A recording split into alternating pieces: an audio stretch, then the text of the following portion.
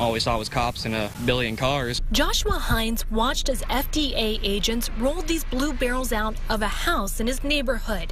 Inside, a mixture believed to be a form of bleach. A federal injunction filed in Miami says Mark Grennan, 62, and his sons Jonathan and Jordan Grennan marketed the product as MMS, or Miracle Mineral Solution. They sold it from their Genesis 2 Church of Health and Healing, based in their house. They claimed the product would cure COVID-19, along with a whole host of other health problems, including cancer and autism. But I had no clue the guy was living in my backyard. No clue. This is not the first time the Grennan family has been told to stop selling the product. In April, the federal court filed an injunction telling them it was harmful to their customers, but they continued.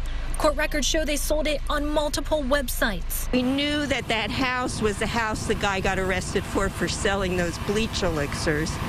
But the house always, even in 100-degree weather, has open windows, and there's kids that live there. Neighbors never imagined this was happening next door, and the family will now face charges for selling a product the FDA never approved and says could do harm if ingested. It's freaky that's even happened. It's freaky that there's a church in this neighborhood when it's a neighborhood and not where there would be a church.